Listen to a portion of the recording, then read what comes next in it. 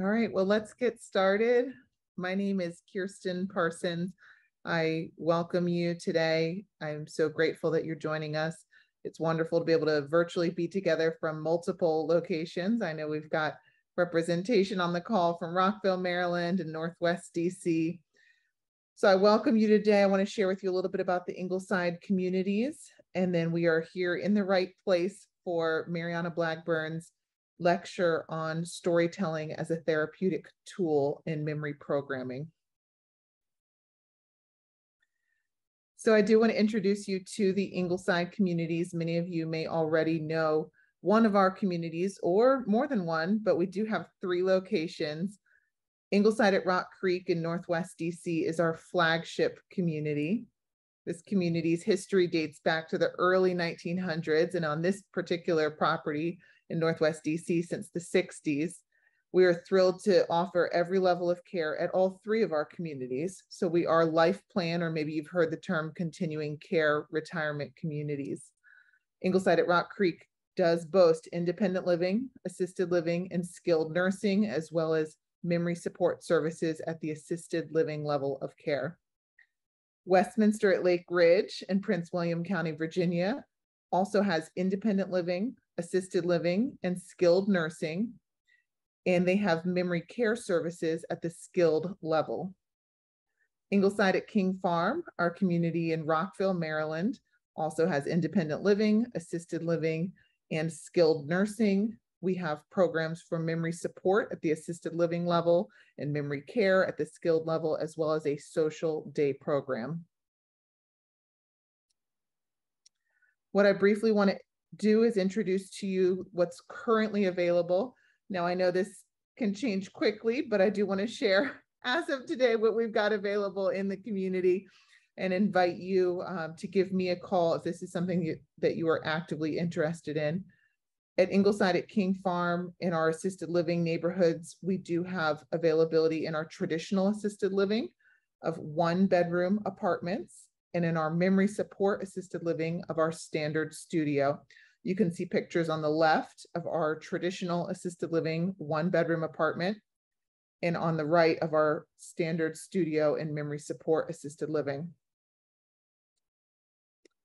At Ingleside at Rock Creek, we are presently waitlist for traditional assisted living and our memory support assisted living. What I've shown here are pictures of our standard studio. This is the apartment that is most frequent in our floor plan, and so something that would come available would likely be this floor plan. And so certainly, again, do reach out if pursuing the waitlist is something you're interested in at Ingleside at Rock Creek. And lastly, our sister community in Virginia, Westminster at Lake Ridge, we do presently have availability in traditional assisted living of our standard studio.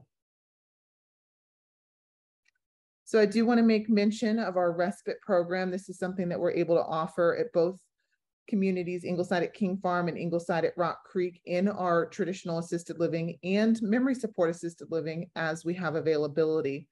So this is a great opportunity in 2 scenarios specifically. One is if your loved one is in short-term rehab with an end goal to get back home to their independent setting, but maybe needs an additional time period to be in a care environment where they have some support and can continue that therapy at the assisted living level of care. And so this is a 30-day trial stay or respite or continued care following maybe a short-term rehab stay. We also offer this as a respite program, particularly looking at our memory support communities when a loved one has travel coming up and or maybe potentially a surgery or something that is planned in their own care and needs to actually step back from being primary caregiver for their loved one with dementia. So if this is something that would be helpful to you or of interest, please do reach out and I can share with you where we have availabilities and where we can support you in this way. So lastly, I just want to share my contact information with you. That is a cell phone. So you are welcome to text or call, whatever is most convenient for you. I want to make sure that I'm able to answer your questions as you have inquiries related to either memory support or our traditional assisted living. So without any further delay, I would just want to introduce to you who we have on our call today. Maureen Charlton is our Memory Programming and Services Director at our Ingleside at King Farm, Rockville, Maryland location. She's on the call today to answer questions. We will save those questions towards the end. And then our speaker for today, Mariana Blagburn. She joins us from Ingleside at Rock Creek in Northwest DC. Mariana, I will let you introduce yourself.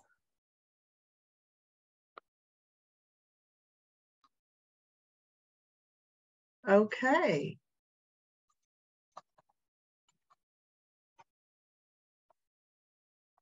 Ooh.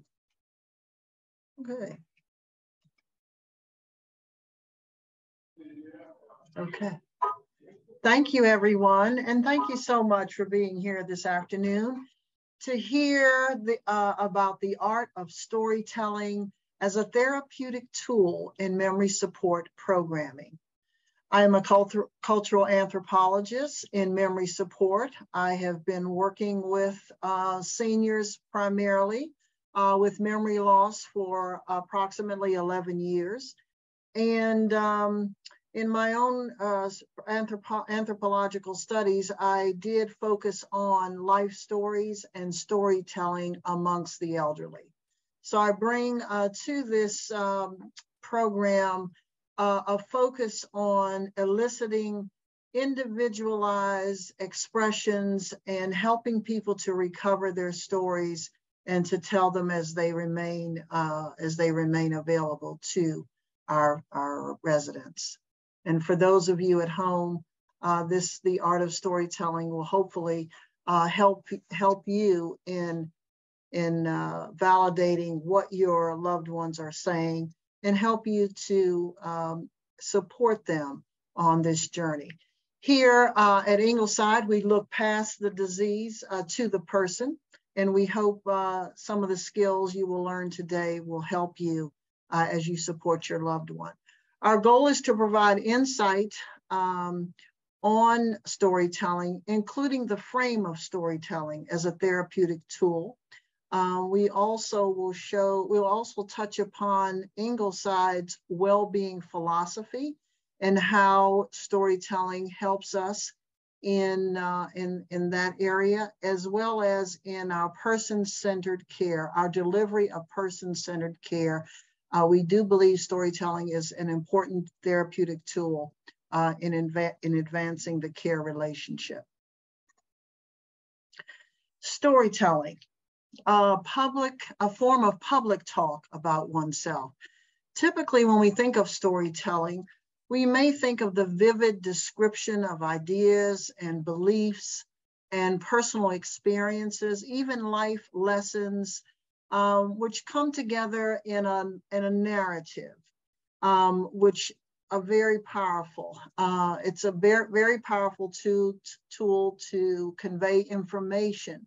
And that's where we're going to focus today, the powerful tool of personal stories. We know them for being very impactful on identity. They tell us who we are.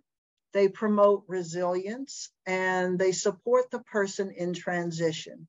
For those of us who live with loved ones with memory loss, and for those of us who care for those with memory loss in assisted living or in long-term care, we know that person is transitioning. They've made an adjustment from when they were more well. And however, we do believe in supporting them through this journey and helping them to become resilient and to enjoy what they have remaining. Storytelling, we believe, helps in speaking about what is remaining for the person, what is important. And we're going to talk about some specific programs that we have developed here at Ingleside that help our residents speak about what is really important. We believe it offers a structure for individualized expression, which is really important because we will see that the disease can sometimes rob the sufferer from being able to initiate conversation. But storytelling can be a powerful tool for helping in the individualized expression. We know it to be a therapeutic intervention for building rapport and deepening the quality of relationships with others. We have an intentional community in memory support assisted living, and we believe connections with others is key to well-being, including wellness as one of the tenets of well-being. Here we see a wonderful diagram of Ingleside's well-being philosophy, the six tenets, on this around the middle octagon. We're going to focus today on wellness and connection. We'll see through the many examples I have for you today how storytelling helps our residents with purposeful living, being authentic, having autonomy in their choice making, and being seen and being heard. Wellness for people with neurocognitive decline. We believe that it enhances the quality of life for those living with memory loss. It is a process. We believe wellness is a process that is inclusive of disease and non-disease states. And we recognize wellness by patterns of person-to-person interactions in an environment, whether the person is at home interacting with us or other family members and friends who visit. We see the same here. We recognize who is doing well, who may be a little more agitated at that particular time, but we recognize wellness by these patterns of person-to-person interactions in our environment.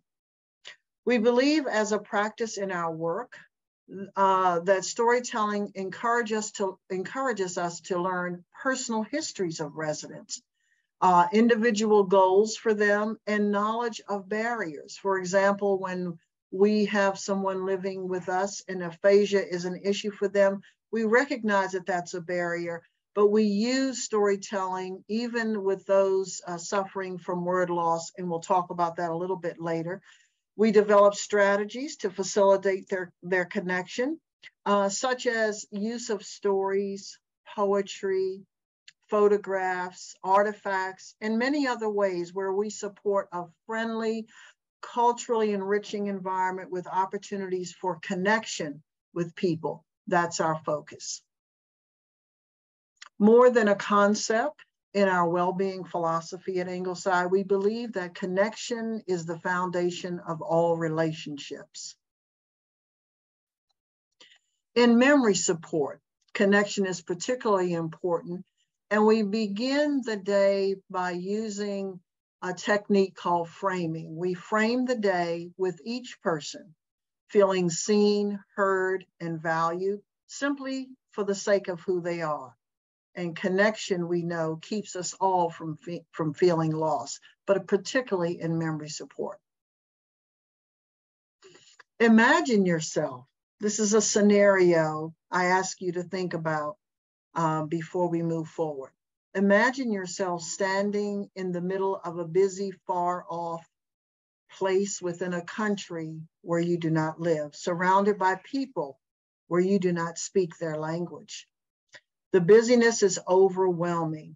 You watch people walk quickly by you, speaking quickly in words you do not understand, smiling and laughing, busying themselves with all the sights and sounds. Everything is unfamiliar and whirling at a speed that is difficult to comprehend. Where is everyone going? Why is everyone rushing? What are they doing?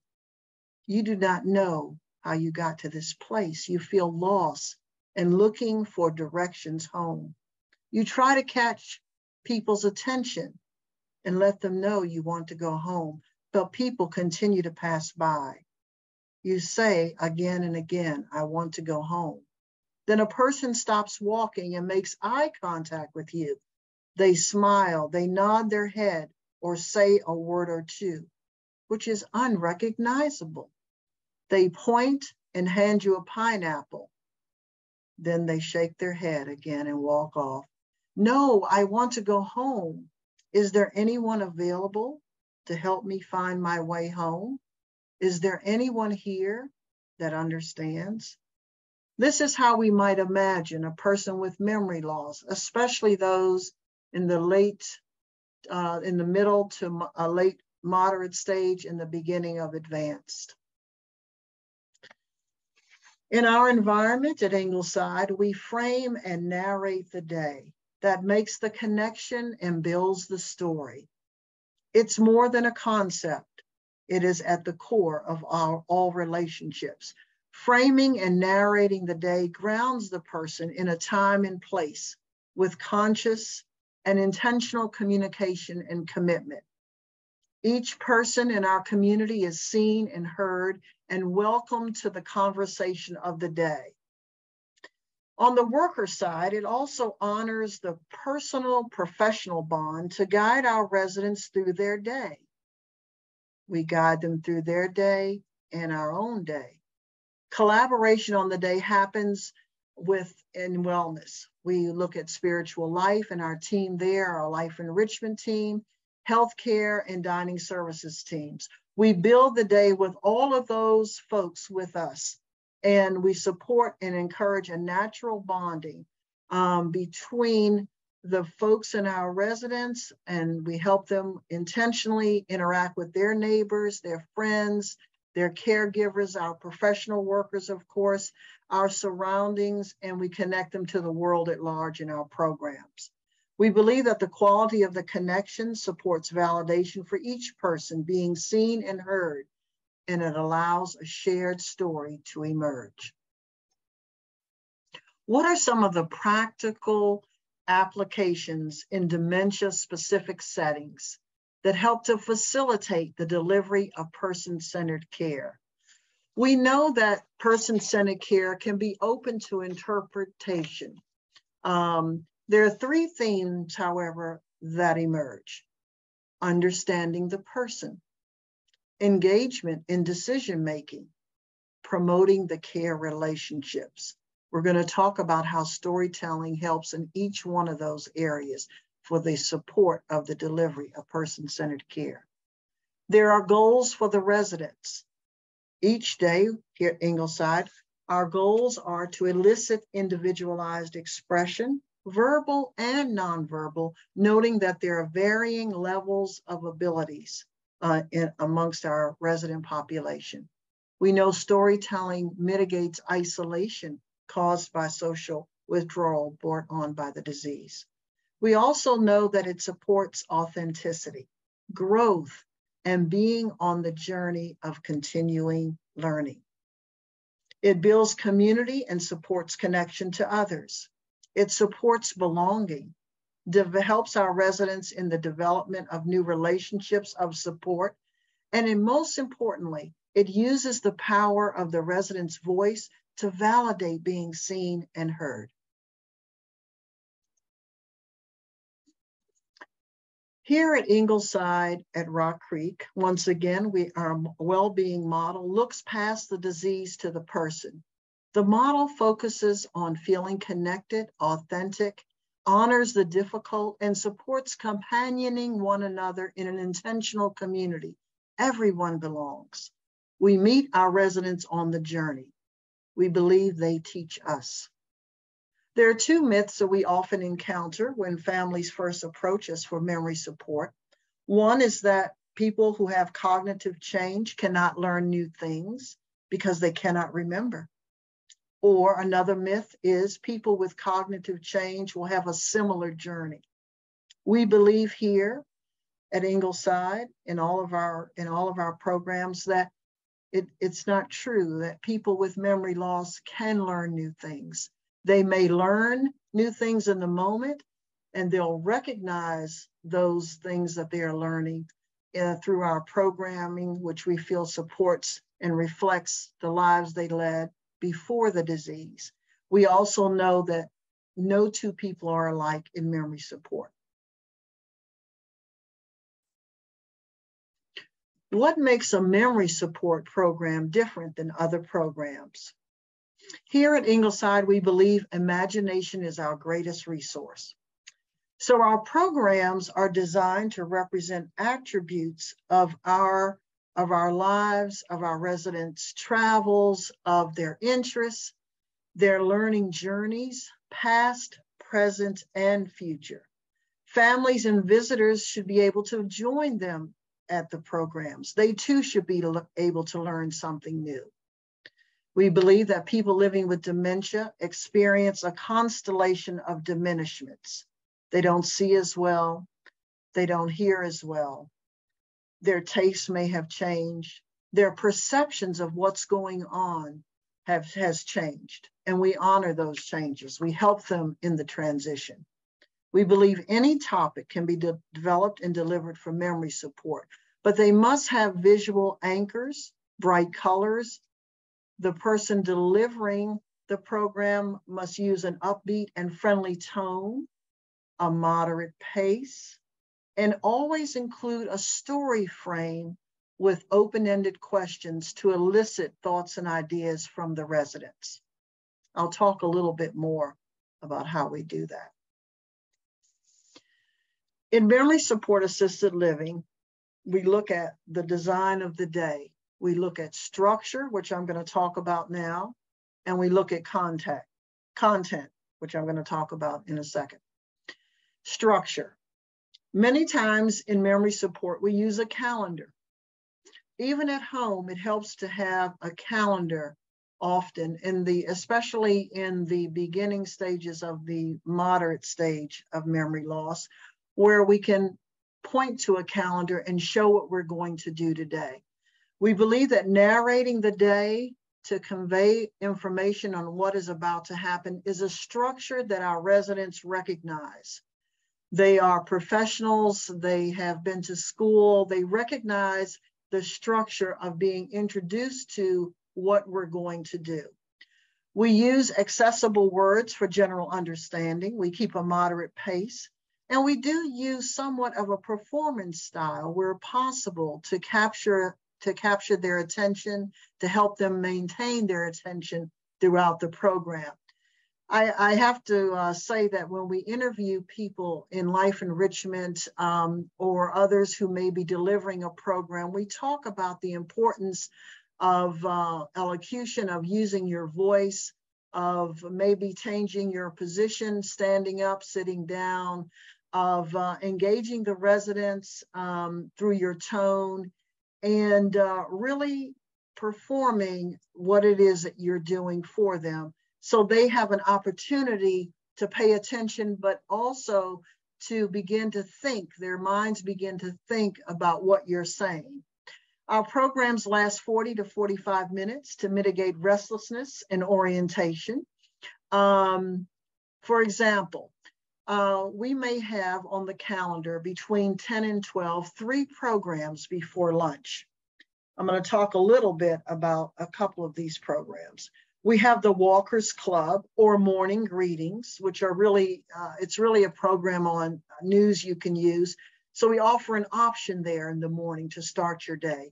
Some people like to start the day with the news, others like to start with exercise. So here we're proud to be able to offer those options.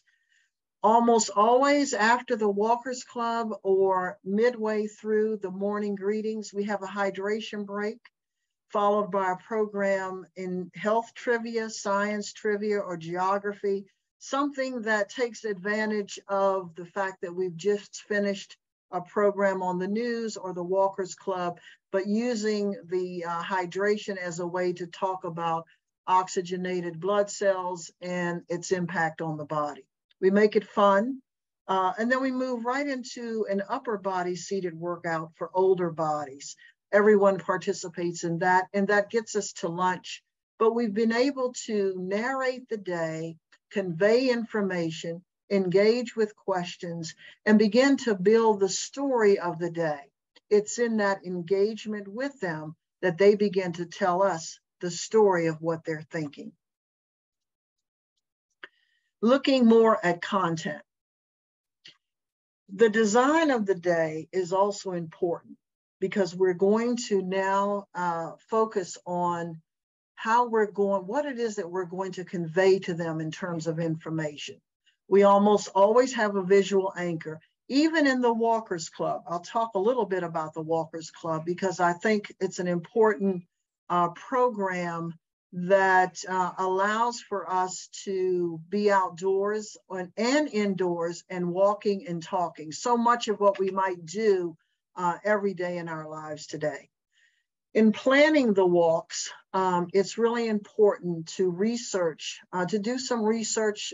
In our case, we talk about horticultural designs of English and Southern gardens because we see a mixture of that in our own garden here at Ingleside. We identify the trees, the flowers, the grasses. We offer visual cues. We talk about color and texture. So we're walking, but we're curating the walk with the fact that we've planned and we've done some research to meet the intellectual curiosity of our residents. We do have seated breaks. In fact, we take a 50-minute walk with 2 seated breaks, and we pose questions along the way and actually during the seated breaks. We might say, what is the focal point of the garden as we're seated nearby the sundial? We ask them to think about gardens they have tended to or visited in their lifetime. Many of our residents come from families who have had gardens. They may have had victory gardens after the war. That comes up as part of their story. They may remember that they had their own cucumber patch that may come up, but they're beginning to share the stories because the topic is intellectually at the level where they recognize that they can participate and they recognize the richness of the discussion. And they also remember their own experiences walking in gardens with families or playing with children.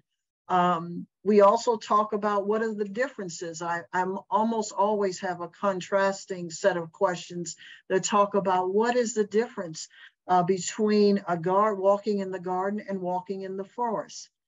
And in that moment, we note who talks, who nods, who's paying attention, who's looking around, how others react, what statements they are offering as an opportunity for discussion to go down another road.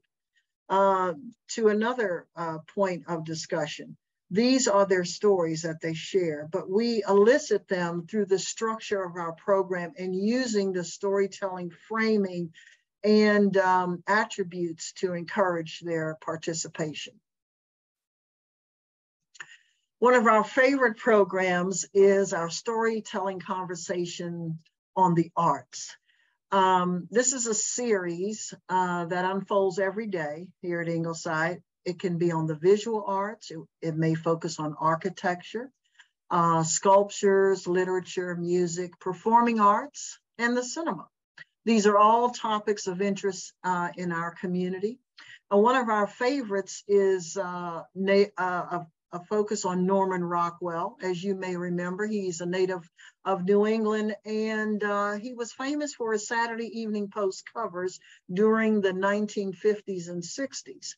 What I like about his art and what's intriguing for our residents is that they, in one image, Norman Rockwell shows us everything we need to know. So there are facial expressions, there's family life, there are generations present in his paintings. There are adult activities, there are children's activities, and there is a major moment that's happening in this particular favorite painting of Norman Rockwell's. But we talk about it when I open up the program. I may tell them a little bit about Norman Rockwell and how he focused in part on the intellectual prowess of women. He focused on the military, patriotism. So I give them a frame, and then we begin looking at the frame to see what we might like about it. And then finally, this evokes a very textured and rich discussion on what it makes them think of. I remember the first time showing this painting to a couple of new gentlemen arrived in our memory support program, and one remembered that on V-Day, September 2nd, his father chose him to take a bell and run up and down the street to talk about how the war had ended in a tiny town in upstate New York. And it was the painting. We started with this painting and we weren't talking about V-Day, but VJ Day, but it made him remember that. And when he told that story, then another one talked about the victory garden that his family had. and how they had a big feast and invited everybody to a picnic to commemorate the end of the war.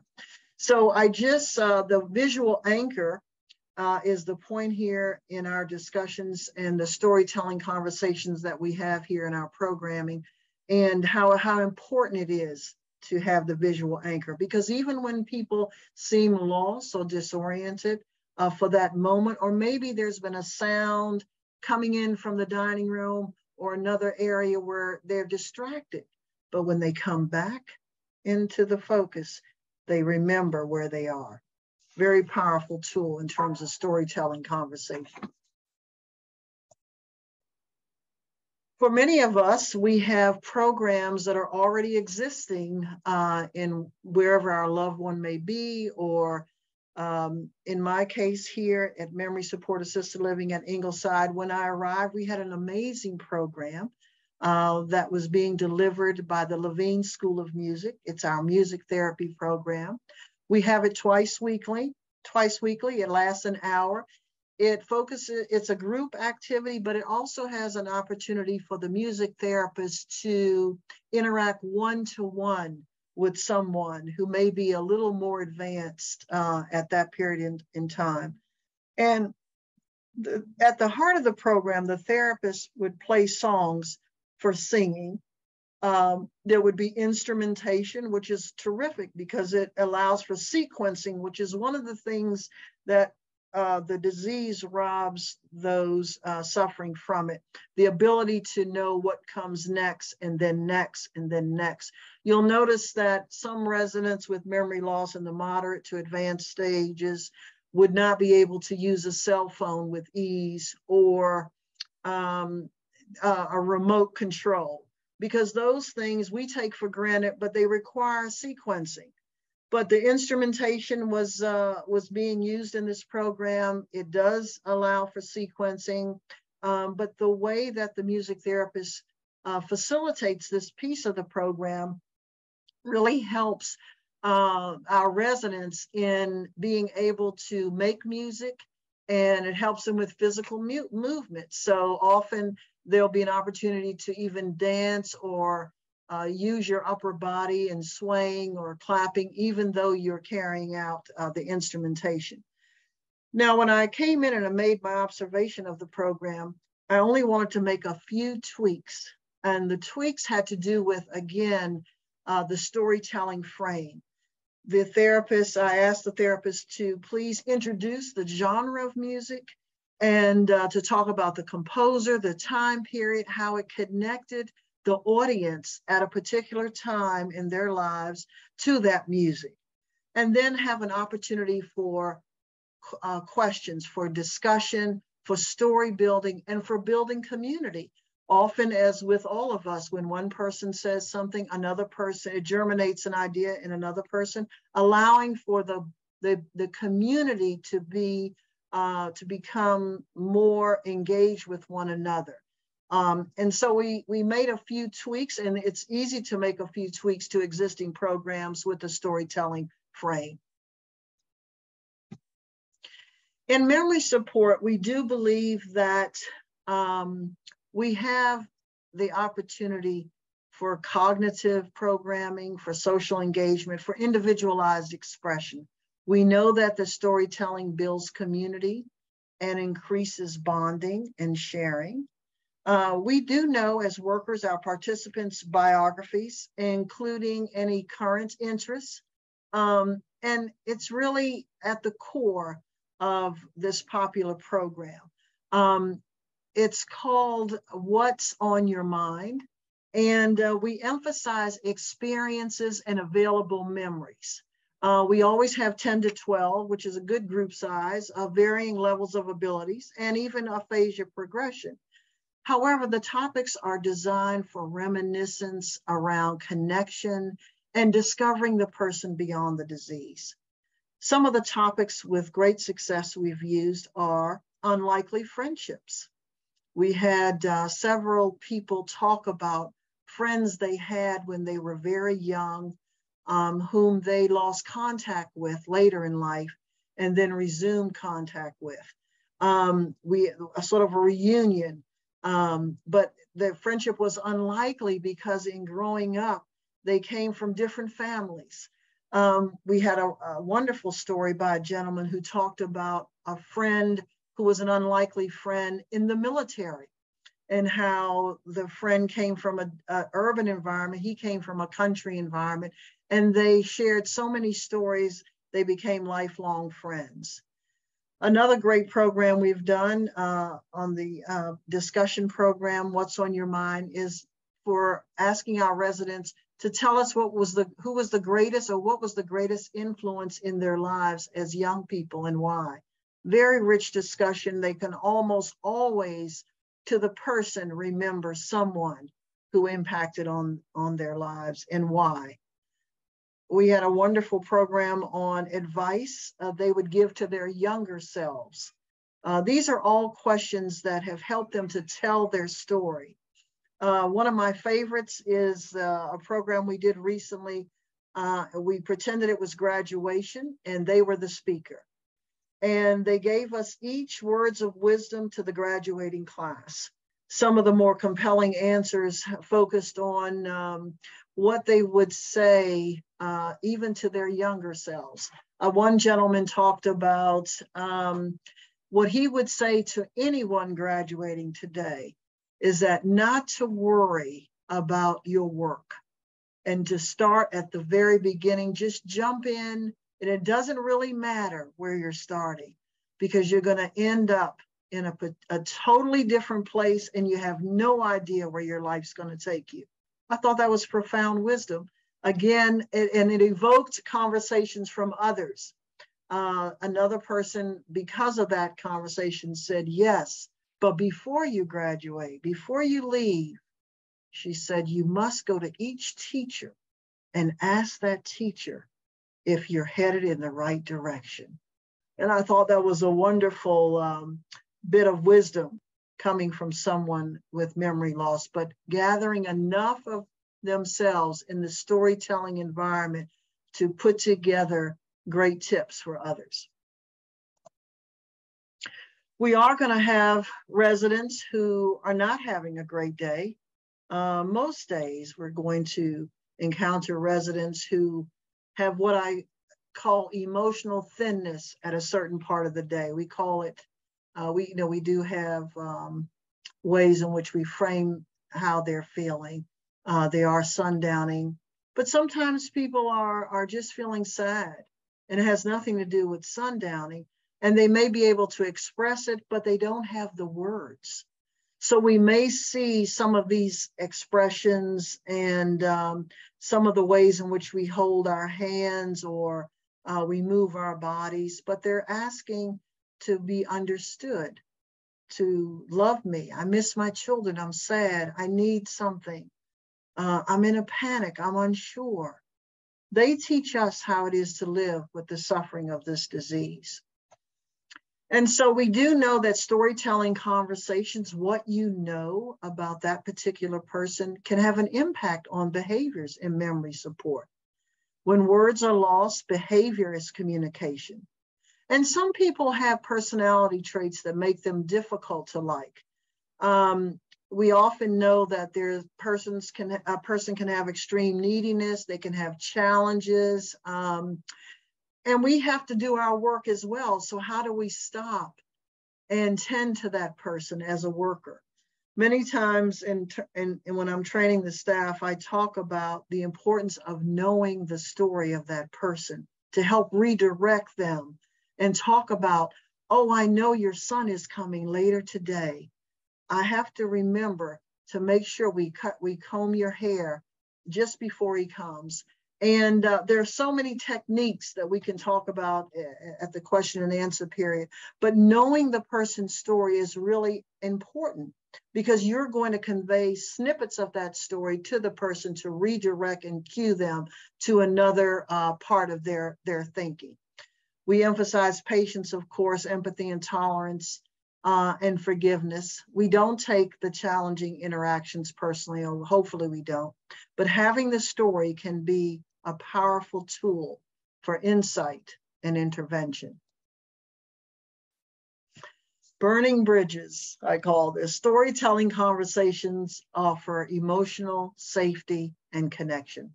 People with cognitive decline may experience personality changes in ways that make them more or less reactive or impulsive. We see this even in family relationships and longtime friends, where the person may feel disconnected and not as close to the person visiting or the family member, even children and spouses. For the person with cognitive decline, it's important to remember that it's easier to feel disconnected because many of the abilities we use to connect are our words and thoughts and social skills. They become limited through the disease process. Our best practices are that we help each person continue positive relationships in ways that they can best tolerate and participate in. So helping them to know why the person is visiting and how happy they are to see the other person, and helping them to facilitate, much like a host, that at a dinner table, at a dinner party, you would begin to find the connections. But if you don't know the stories and you don't know them and how they might react, you may have difficulty in this situation. We redirect people to their familiar stories to ease the stress or anxiety and get the person to getting back to being themselves. Storytelling conversations, we know, offer emotional safety and connection to the person living with dementia. Okay, I want to open up the floor for any questions. Hear from you, hear your stories. Does storytelling work effectively with persons of all educational levels and in all socioeconomic classes? How do you deal with the challenges of persons who are reserved and quiet? Great answer. Thank you, Monica. We do believe that storytelling works effectively with persons of all educational levels and in all socioeconomic classes. We see this in different memory support settings. We see this when we have workers who come from all over the world. We really encourage them to tell their stories to our residents and to exchange stories, hear and ask questions. We help them with question posing and they come from a completely different place. And our residents, we encourage them to share what they may know about their travels to that particular place, for example. We know that storytelling is a powerful tool. It can convey information, but it can also shift stereotypes. And we do believe that personality types, those who are more outgoing, might be more apt to be verbal and share in a group setting. But the person who's quiet and reserved, we really work with them one-to-one to ask them what they think about something. We may have, we did a poem by Ogden Nash, and it's a favorite poet because he invokes humor in his work, but also very practical solutions or stories about what he's encountering. And we do have a few introverted people in our community. We have all types of people. And so while others are sharing in the group, there's an opportunity for going to one person personally to say, what did you think about what Ogden was saying about love and what it means today versus what it meant long ago? And she said, I was thinking about that. And I was thinking that he's right. And it may fade away over time, but mostly it doesn't if it's really true. And she would never say that in the group, but individually she would.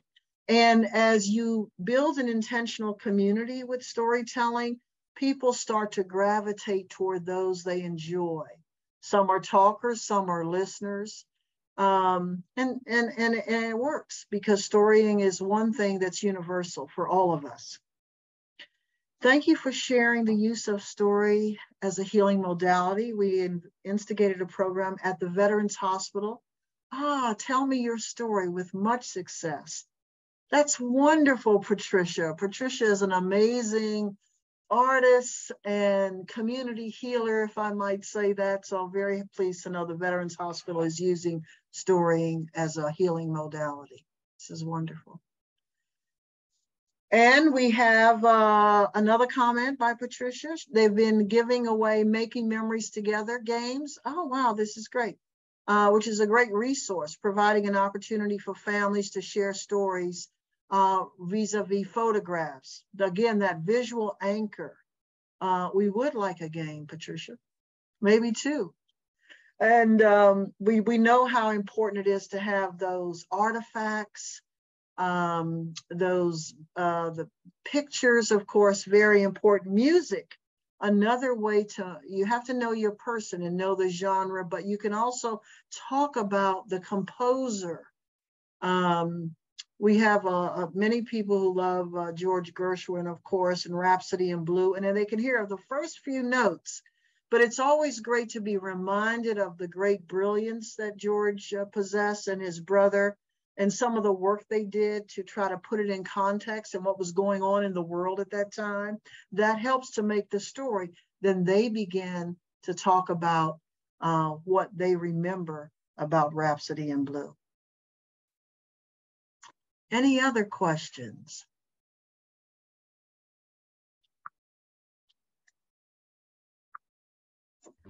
We have one at King Farm. Hang on one moment, Mariana. Okay, yeah, sounds good.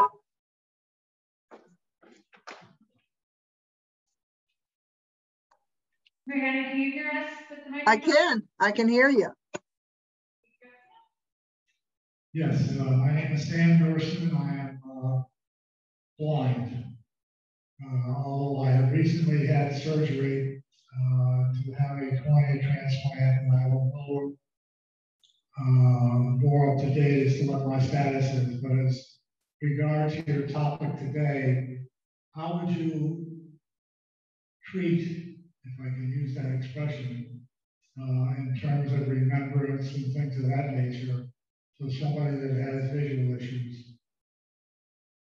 If I'm understanding, I just want to repeat, how can storytelling work for someone with low vision?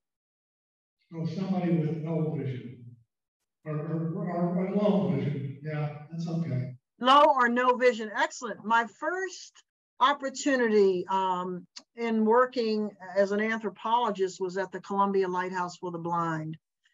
And one of the experiences that I had was working, Columbia Lighthouse for the Blind is located, at that time was located in an area of the city that was in transition.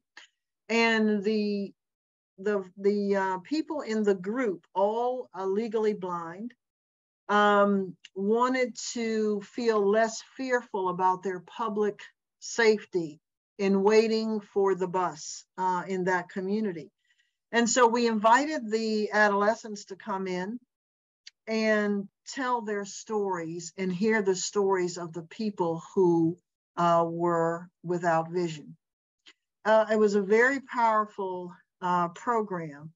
What it showed us, though, is that we make so many assumptions about one another. And people with low vision have an amazing life behind them, usually, with great experiences. They can talk about a variety of topics on anything, right, in terms of their learning exposure. And the richness of their stories are so important to be told to others. And so I would say that much like listening to podcasts, which I really highly recommend for people with low vision, to have someone help you to hook into, there are millions today of podcasts on a variety of topics. And what's so great about the podcast is that they're telling stories and they go deep into texture and detail. And that allows for the person who has no vision to be able to call on the resources of their memory in the past, but it also helps them to stay connected to the things that they really enjoy that lift their spirit and can really help them to connect with others. I think they're great folks. I do encourage people with low vision to come into memory support communities where their lives can allow them to continue in terms of their voice. Their voice is critical. And many times, even though they've lost their sight, they still have so much to say. And that's the whole point of the storytelling, the ability to be able to have individualized expression. So I hope that there's a group for you. And if not, then the podcast, I hope that you would. Are you familiar with podcasts? Are you familiar with podcasts? I'm aware of it. I'm not particularly familiar with the specifics. He's aware of them, Mariana, but not the specifics. So Yeah, we get some resources to him. That's a lot of fun. And we're looking at developing a program for after dinner here at Ingleside. We're going to mix the program up with movies and podcasts and classic radio because we really do enjoy the radio. And we want to be able to do more with that. So hopefully you'll be hearing more about the radio program in the future. But I'm so glad you asked that question. Thank you.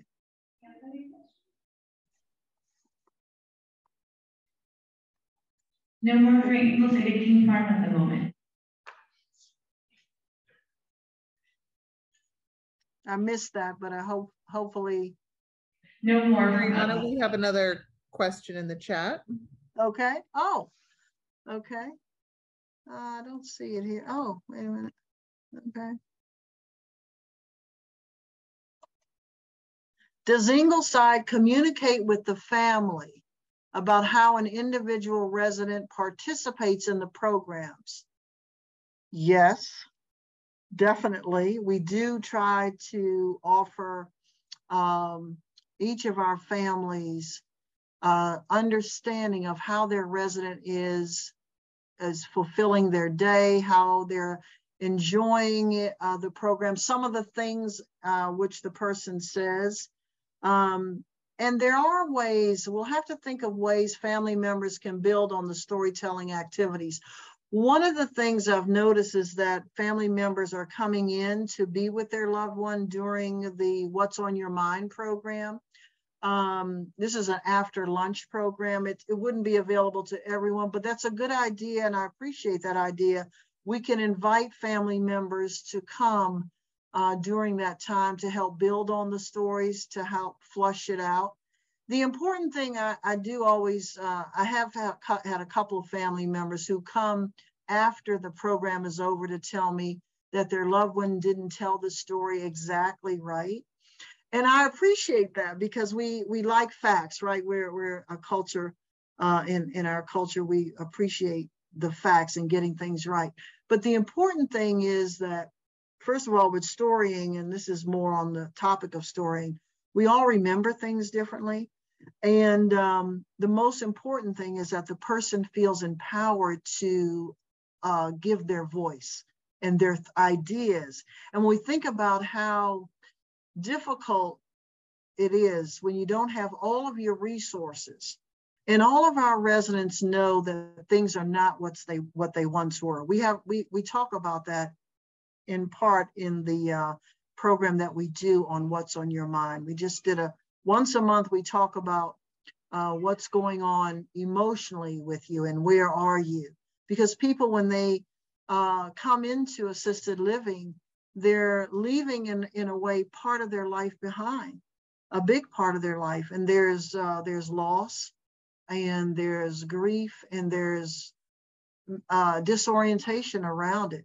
And we talk about way making, helping them make their way and getting to know their new community. And we make a real effort at intentionally building that community and helping them to connect with others during the day, during storytelling conversation programs, during the dining experience. So they begin to feel that there's good times ahead, they have connections, And they're going to be able to remain who they are, but they're going to now accept and bring in new people into their lives. And storying is one of the ways in which therapeutically we're able to help them make those transitions.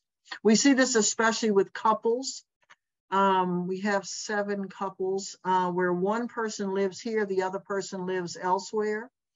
The other person may live in independent living here. They may live out in the community, but we really focus on keeping those families connected. And we know that there are programs help them in that effort. But storytelling when they're with their loved ones, remembering the good times and the travels. We had a program on Banff National Park back in the fall. We have programs on armchair travels several times a week. But in that program, a wife came to be with her husband.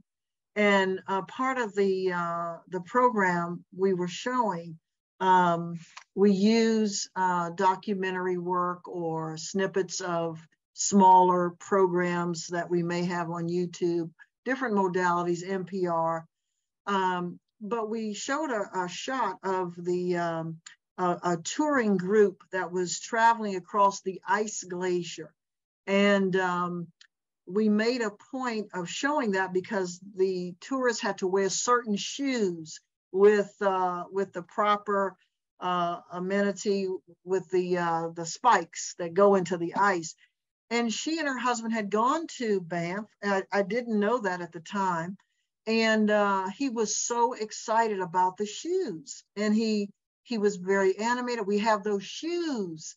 And where are those shoes? And then she said, oh, I still have them. And he said, you need to bring them because it's going to be snowing and we'll need them. And it was wintertime. It was fall actually, but it was close to December. And we talked about those shoes for him meant so much. And the wife told the entire story of the trip. And I became a very good storytelling, an example of what storytelling can do in terms of a program in memory support. But I do like the idea of demonstrating or reaching out to families to make sure they're here to help build on the activities. It's very nice. Thank you.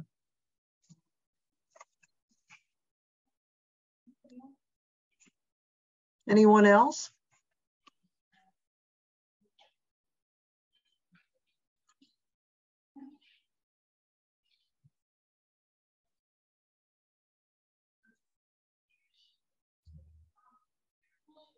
None from Ingleside anymore.